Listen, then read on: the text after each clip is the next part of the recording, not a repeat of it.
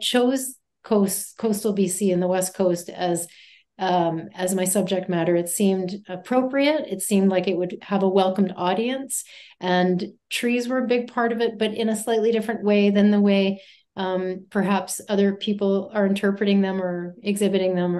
In this piece, which I call New Roots, and I play off the word roots by calling it Roots, Routes, I'm kind of using this idea of the imagery of tree roots or plant roots to talk about building new roots. And we were coming out of the pandemic when this piece was made in 2022. You know, we were out of lockdown and things were finally starting to get back to some semblance of normal.